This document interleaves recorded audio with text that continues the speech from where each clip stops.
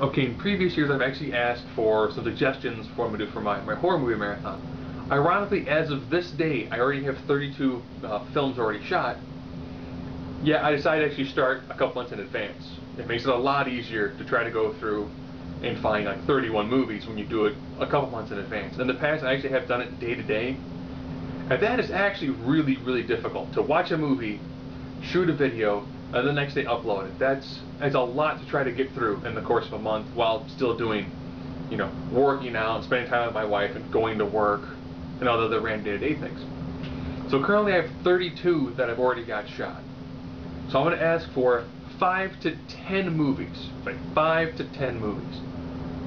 And as in the past, I will review virtually anything. From what I reviewed last year and the years before, I have reviewed some absolutely sick, deplorable sorts of movies. But that was just the horror genre.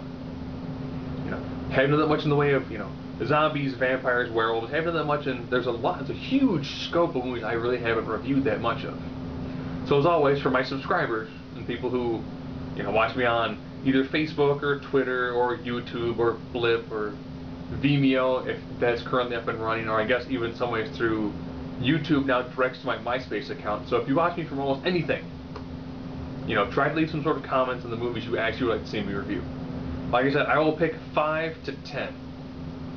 Then I will add those to the rest, and I'll probably kick out all 32 reviews, plus probably a couple more, as well as what I get for viewer requests.